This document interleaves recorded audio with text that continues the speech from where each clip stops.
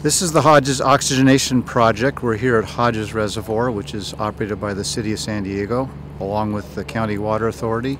We are building a space cone, and that's a fairly unique method for adding oxygen to a reservoir.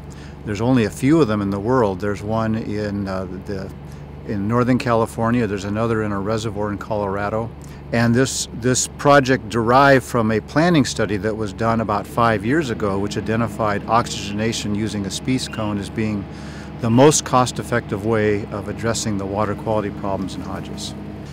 The oxygenation project is intended to put a lot of highly oxygenated water deep into the reservoir, at the bottom of the reservoir, to overcome water quality problems that have been here at Hodges for a long time. The project was funded in part by a state grant and also with money from the City of San Diego. The benefits of the project are that it will improve water quality in Hodges and in connected Levenheim Reservoir, and those reservoirs are primarily for drinking water supply for the San Diego region. It will improve water quality by addressing nutrient loading that causes excessive algae blooms in the reservoir.